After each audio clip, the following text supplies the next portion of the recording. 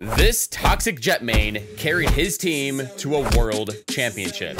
Demon 1, the planet's biggest smack talker, honestly, I don't give a f what you guys say about me.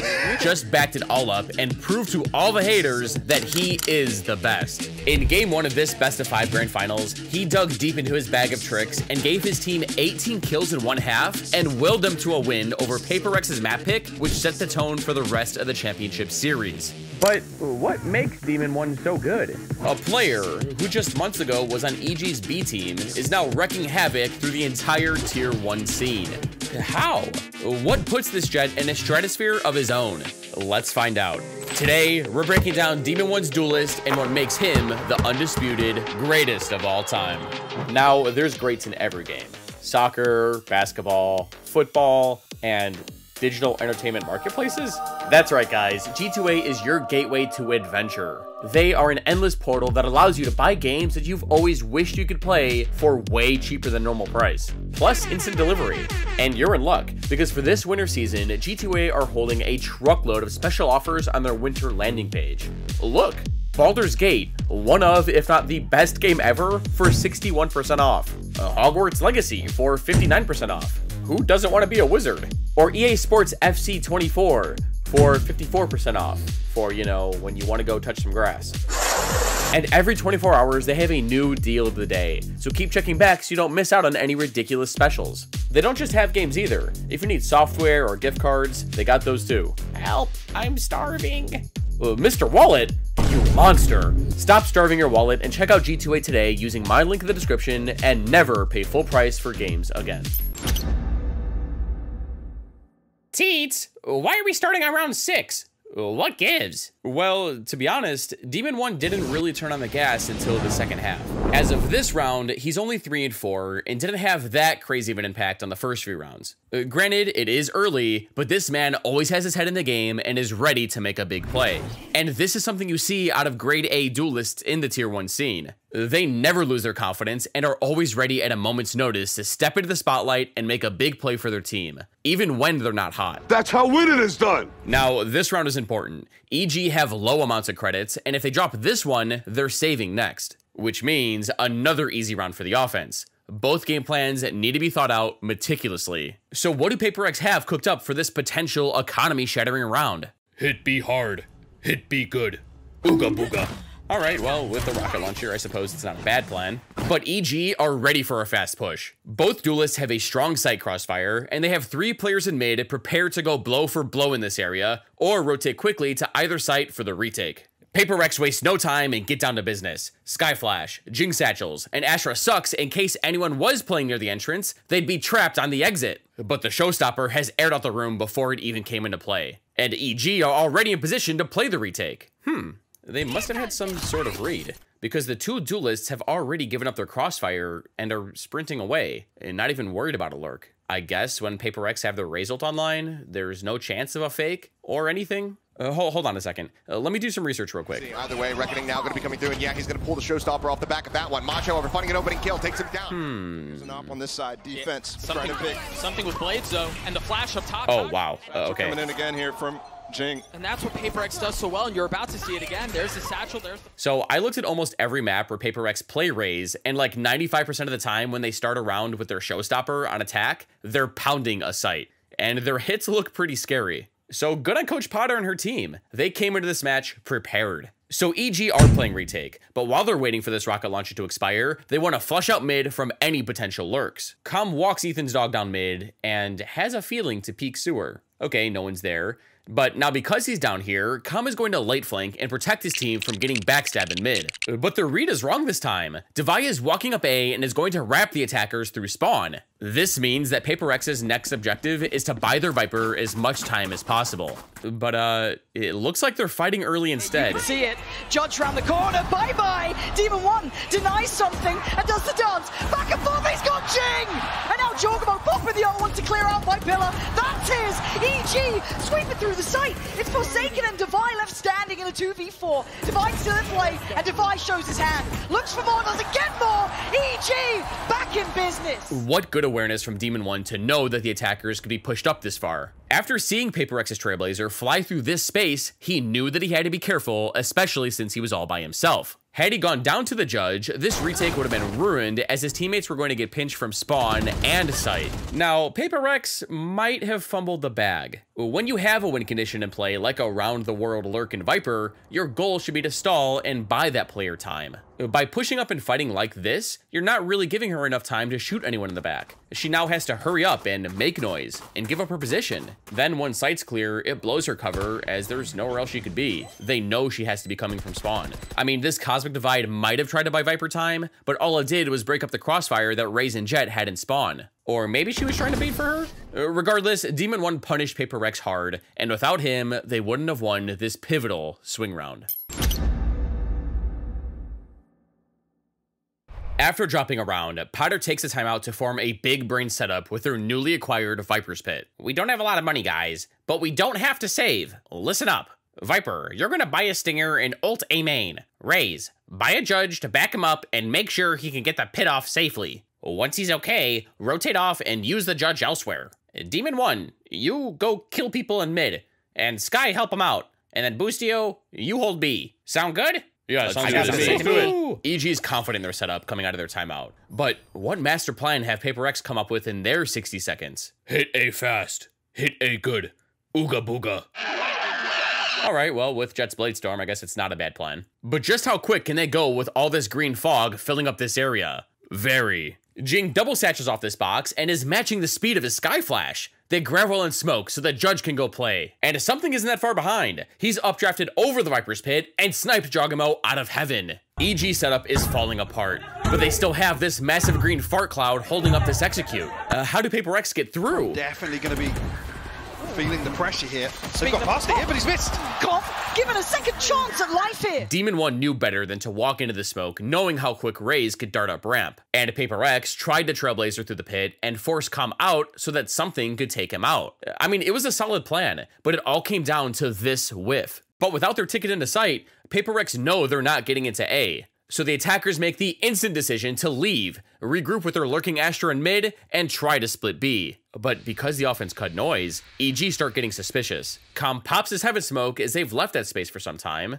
and there's a good chance that someone's in there. But PRX aren't scared. Forsaken wraps a flash around Pillar, it tags nothing, so his teammates file out, and now it's all on Boostio. Can he get played in by Ethan? He's actually got a charge for himself. Gonna deny Forsaken. EG's side anchor is down, and now they're faced with an identical problem PRX had earlier. A Viper ult. How are they going to retake against this thing? The defense are here, but they're paranoid. They don't know where Astra's at. They haven't seen her all round. And Mindfreak knows this. Does he decide to dip back in? Can he get one for his troubles? He can.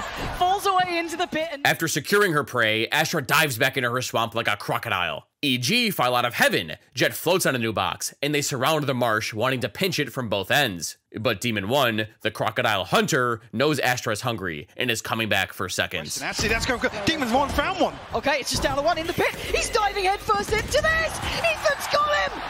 EG, how did you break? After taking down Astra, Demon 1 dashed and updrafted out of the pit like a big bird, attracting Devi's attention. This distraction allowed Ethan to flash and drop in on the other side to pinch, taking the Viper by surprise, ultimately securing the round, and Dodge falling onto another eco.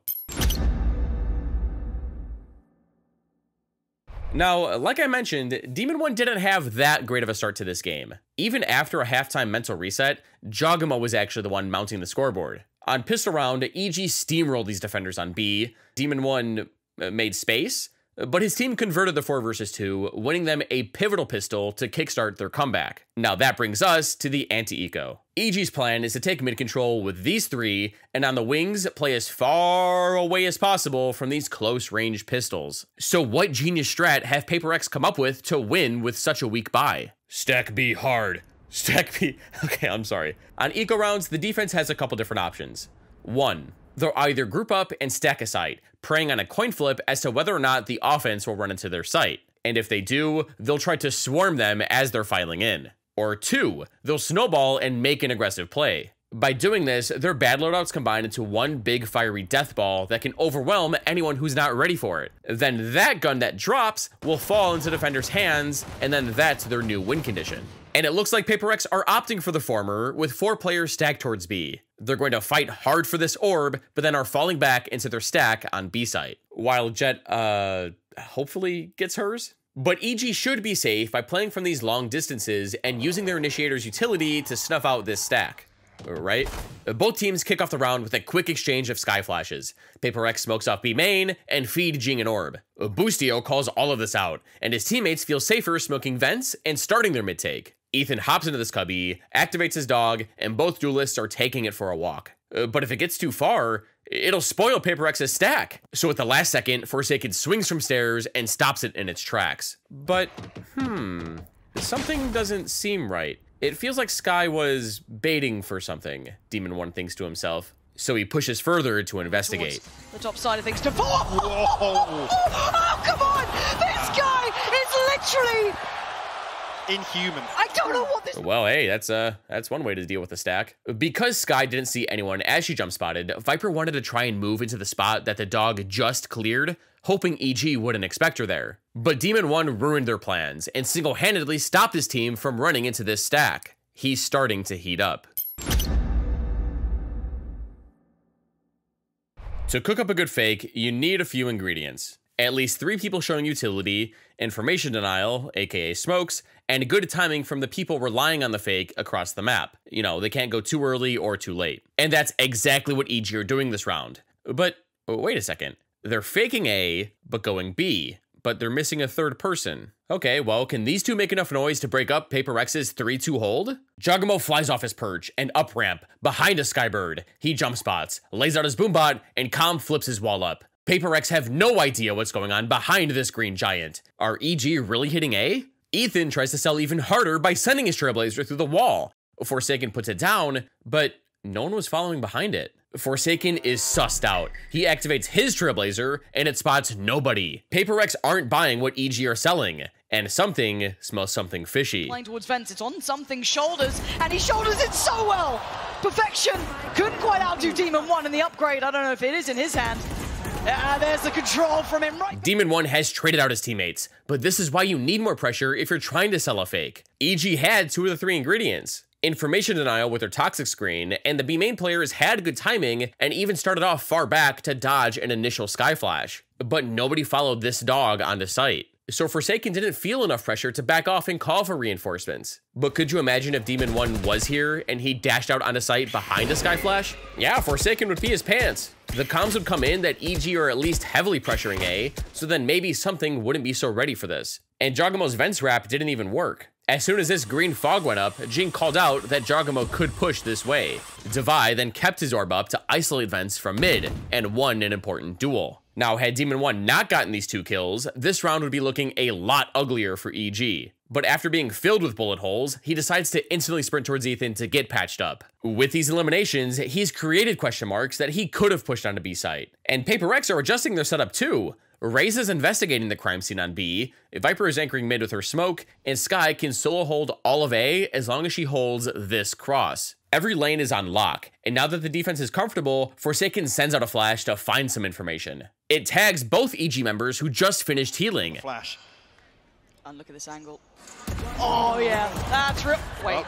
Don't keep Demon beaking him. Demon One gets another trade. Even if he doesn't win, every kill is a huge blow to PRX's economy. They don't have a lot of credits next round. So after getting Ethan's trade, Demon One hangs around A main, not knowing where the 2 remaining PRX players are. They can literally be anywhere. Jing peek spawn, and the defenders win out their first full buy. But Demon One didn't make it cheap.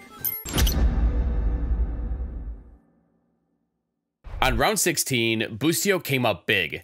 After trading out utility on ramp, EG decided to quickly pivot to site, where they found nobody. PRX wanted to punish the attacker's ramp take, but because no one's here this time, Forsaken and Jing walked down and found this insane timing. Oh, does he take the green light? They might note Jing, but maybe not. Oh my god. They both slipped through. They've slipped through the net, and it's going to be devastating. Already taken away Ethan. Oh, but Boostio! The timing on the crest of the corner. And this is why it's important that when hitting A, you have some people sitting back towards A main. Site just doesn't have a lot of great places to set up and form crossfires. Think about it. If all 5 of you are here, one Raze nade could win the defense the round. She gets like a 3-for-1 deal. But by utilizing all of this space, you suddenly have a lot more possible post-plant combinations to set up in. PRX just tunnel visioned on site and thought they had a timing, but Boostio punished with a backstab and got another defending his home turf on ramp. EG tech on another round, which brings us here, where PRX are on an eco. All of that damage they took against the bonus, and them losing last round, forced them onto these bad loadouts. So this should be an easy win for EG, right? Well, I mean, PRX do have a couple rifles. They're posted up in mid, ready to take early and long-range fights, while the Stinger and Frenzy are going to take close-range fights with this Poison Orb on A, and then on B, they're just going to wish their Astra good luck. So are these three ready to fight these two rabid defenders in mid? Demon 1 immediately cloud bursts, and Ethan's bird pierces through, blinding all of mid. This was a new default to combat an aggressive play, and Forsaken was caught with his pants down, and Something had to dash out. Now after realizing that EG have taken all of mid, Something doubles up with Mindfreak, who hasn't seen anything in B main yet. Suspecting that the attackers are playing far back, Something picks up the orb and inches closer to his Bladestorm. And on A, Jing and Devi have also secured main. But the offense has also created question marks in mid though. So Jing realizes that if he wants to find value out of this frenzy, it's going to be in these close quarters. So he breaks up with his Viper and just barely dodges Jogamo's Boombot. He knows he has a timing and hops into EG smoke. Might even catch one. Yes, he does, Jogamo. Jogamo thought the fence was clear, but was there a good reason to push into the smoke anyways? I mean, it had so many red flags around it. Your team is up a player, the enemy team has poor weaponry, why even go in here? Regardless, Jing has recovered his Sky's Guardian and sends his own Boombot to make sure no one's mid. No one's there. And because Mindfreak and Something pushed up B main and tanked a headshot from Boostio, they saw him turn tail and go towards A. All signs point that it's A. While Ethan and Com are waiting for their teammates, they dog up ramp, but Jing's 1 HP. If it bites him, he's dead. But he takes it down, and Com mollies to prevent him from peeking out and confirming they're coming A. But PRX are positive EG are here. Really set up here, but There it is. That's another player down for the attackers, and PRX now have the man advantage. This anti-eco is looking bad for EG. They decide to book it through sewer after seeing Raisin screens. She was just vents, then ramp, and now screen? The stack has to be here, and they're out of there. But PRX have that read too. They've broken up their A stack to hit up B and leave their Viper again. With little time left, the attackers have to start moving. Ethan runs over Mindfreak in Heaven, activates his Seekers, and all hell breaks loose. Towards Heaven, Demon 1 turns around, takes him down. Something's gone, and now for the oh my God, above and beyond. With a spike, they need to get towards the site, and it's on Demon 1 to do it. Demon 1 has entered the Matrix, saving the round for his team again. He zooms on the site after recognizing that Viper's the A anchor, but EG's hero is only at half HP, and with a couple Vandals in Heaven, this round is certainly losable. so 5 bullets in it. Has to reload. Demon 1's now called to attention. Yeah, Com's definitely relayed this information. You can see the pings coming through. Divine out at a crossroads, a dilemma how to approach. He's got to give it a go, and it's Com. Gonna find Divine. Hey Teets, how do you know what Demon 1 is thinking? I mean, you're not a Jet main, or even close to a world champion. I think you're all BS. Oh yeah, you think so? All right, well, let me call up a world champion then.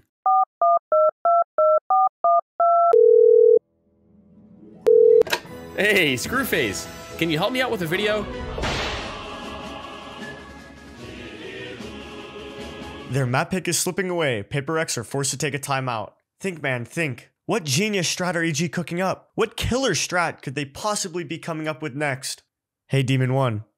Yeah? Go kill. Every round, EG have been defaulting mid, A. So this round, PRX would never expect a 5-man B beatdown, and they aren't. The defense has 3 players who are going to try and contest potential early A aggression, but they soon leave to reinforce mid, the 2 places EG have been hitting. But B's defenseless, and Astra's Gravwell just isn't enough to stop these 2 duelists. That sign can't stop me because I can't read. The buy barrier drops, and when Mindfreak jump spots for info, Ethan is able to chip him down. Because Sky was just spotted B, Something immediately gives up his A hold. The offense aren't pressuring A right now, which makes sense, they wouldn't do so without their initiator. But once EG forces Mindfreak off the angle, they just pull back their star and put their pain shells away because it's clear that PRX isn't playing to aggress B main. With this read in mind, the attackers steadily inch closer towards site, while Com is trying to get hit by a Sky Flash so the defense doesn't immediately stack B. Demon 1 slowly slices the pie, ready to punish any off angle, but after spotting him on the jump spot, he reads the next one and immediately punishes him, letting Mindfreak know that this isn't free information. This is a disaster for the defense. Their B anchor has been snapped, and now they're stuck at a difficult crossroads. Do they spread out and counter any potential timings? Or do they group up and try to make a play together to even the odds? I'll tell you what, PRX opt for the latter. Hey Viper, come here. Hop in that smoke, swing off us, and fight mid. EG would never expect it. The call comes in, and defenders move into position, something standing out in the open, facing Ethan's dog head on. He takes it down, but Ethan's tired of this animal abuse, and he flashes swings and spots Ray's Jet and maybe even Viper. But this was all just a fake. Ethan was putting on a show in mid, so his teammates could have safe passage on the B site, and that's exactly what they have. EG funnel into site and start establishing their post plant, and while doing so, Demon 1 updrafts on the new box. But Device swings and pre-fires him, getting the free kill. Ethan is in a great position and he's able to trade, maintaining numbers advantage, and with Com's kill earlier, it's still a 4 versus 2. Jing has been trying to delay the plant with his paint shells, boombot, and something even takes a turn at it with his cloudburst and trying to spam through it, running through the wall for a moment. But they are unable to crack the post plant and find anything, and off of that first blood, EG managed to pull out another big round, and they've tied up map 1. PRX haven't been able to catch their footing. Round after round, EG have just been bombing their economy with a lot of kills or just winning rounds, plain and simple. But that's the great thing about Jet's Bladestorm. She can turn rounds that would usually have no hope into ones that are more than winnable. PRX are in their same setup, only this time, something is going to push up all the way A main, and he's going to try to finally punish this player holding all the way back in Narnia. Now, EG recognize that Bladestorm is active, and they don't want to run into any aggressive shenanigans, so they're taking their time on the map. But the defense are getting busy. Forsaken sends his bird down A and it squawks. Someone is here. So, something pushes down behind Forsaken's dog. But the offense have taken mid with their Cloudburst default, only this time, it isn't a pot flash, this is a mix-up to what we've seen before, and they clear out Mail instead. While this is going on, Devi is just stalling. He's trying to buy his A players time to find a duel down this lane. Wants to isolate Calm, and he has! Clean! And something has found the first blood. This could be the momentum builder that PRX needs to stop the bleeding. After losing this whole third of the map, EG speed up their mid take behind Ethan's dog. But it's sloppy, and Devi punishes them. Demon 1 thankfully gets the trade though, so everything is all good. Now, something is going to decide to take the extra mile, and he's going to go for the round trip flank through EG spawn. But Boostio is so aware. Now in a 3 versus 3, this anti-eco is not going as smooth as EG hoped. But after taking down something, EG feels like A is the play. And it makes sense, because with him there, that deeply inserted, his teammates were probably headed towards mid and B anyways. But they're already back, having made this rotation very quickly, and they're ready to stomp out this fire. In this. Yes, the paint shell could be pivotal. Yes, all of the blast packs could do well, and they have. Forsaken makes the most of it. Boostio on the trade, but still. It's a 2v2 and PRX perfectly timed their double peek with their Raze util and take down Ethan, but Boostio gets another with a huge trade. Jing takes his time to satchel into elbow, but he's not really trying to take a fight. He just wants to toy with the attackers and waste their time until Mindfreak gets here. Being shown by EG, they're aware. They're so aware, and he's down on 4. Hemorrhaging blood. He's been deleted by Demon 1. Unfortunately for him, Demon 1 catches a rat, but not before taking critical damage. A Sheriff is more than enough to win this, and at this point, Mindfreak could be anywhere. But the timing's everything. Just got to find this first kill. Can you do Boostio. it? On a platter. It's not worked. He's so low though. Oh, he's gone away. 10 HP. 28 in total for EG. This is doable. Couldn't quite connect on either of that. How does he close the gap now? Boostio's gone down. He was expecting the swing. Demon 1. Oh, the temptation. 5 HP on one side. 18 on the other. 4 bullets. Oh, Demon 1. With such little HP, Demon 1 didn't feel comfortable swinging off Boostio. He knew that Mindfreak knew that they were in a crossfire, and at this high level of Valorant, players often expect these kind of things. So instead, Demon 1 relied on his raw mechanical aim to secure the bag and dodge getting thriftied. Demon 1 is on fire, and EG aren't slowing down. They're slamming A. Jogimo double satchels into main, and Demon 1 is soaring high above the Viper smokes. To be the map they started out. Oh, Christ! Which immediately leads to him taking down Forsaken, PRX's only information. When you're holding a smoke, you don't really expect to get peeked from stories above. But EG aren't stopping there. With that opener, the offense turns their sights to sight. Jing swings out trying to slow them down, but he gets mollied off. And while this is going down, Jogimo immediately whips out his showstopper, ready to fight back any ambitious defenders. The site belongs to EG and they're setting up for their infamous post plant. But look, the spike is planted for main, and notice how far back EG are playing. Despite having the Blade Storm online, the offense collectively recognized their next win condition. Boostio. He's still in market, and he plans on backstabbing PRX super late into the round, meaning that his teammates can't be taking fights too early, because if they all go down, he won't have enough time to pull off this unexpected lurk. This discipline from your duelist to go from 0 to 100 this quick is really something you only see from the best of the best. So, this round all comes down to how much time EG can really buy for Boostio. PRX are finally here on the retake, and they have 2 going down ramp and 2 heading through screens, and they aren't making the same mistake as last time. The defense have smoked off A main to prevent Viper from blasting them behind, and with that, it's technically a 3 versus 4. On here. Try and face their demons. They've taken away Jorgamo. That's fantastic. Quick flash, can't follow up, and now there's a chance. An opportunity cracked open here for PRX. Maybe this is the time they can break through. Maybe not. Demon One is out of this world. As Divide, the time is... Demon One has done it again. Thanks for your time, Screwface, and congrats on the championship again. Now, after expending all of his power, Demon One has been recharging while his teammates have brought themselves on the match point. Now, it's time to run it back. But they're pumping the brakes this time and taking it slow in their 1-3-1 mid default. And PRX are going to push up and try to catch Com out of position in their 1-1-3 setup. Both teams are pretty quiet and aren't doing much to start. Jing jump spots A main a few times, but after having their vision blocked by these Viper smokes, Forsaken wastes no time and dogs something through the mist. It even jiggles to avoid getting shot, and it doesn't see anyone. But as it expires, it leaps into sewer and spots the sneaky rat. With this information, something is now at a difficult crossroads. Since Com is in sewer, does he just push all the way through spawn and flank? I mean, doing so would take a ridiculous amount of time, but be very rewarding. Or does he just post up on him and wait for Com to come out of there? Doing this would allow his teammates to stack the rest of the map while he holds this narrow entryway. He opts for the jackpot and wants to single-handedly win his team the round. With this strong position, his team still feels safe to leave him solo. I mean, if the attackers do go away, they won't ever expect Jet in the spot. But Com isn't your ordinary sewer rat. He has the game sense of Master Splinter and is telling his turtles that something could be in this area. So Boostio and Jog both drop back and investigate. Wait, there's no way that Boostio just had a little look back. He's looking, he's watching. He absolutely is! He's killed something.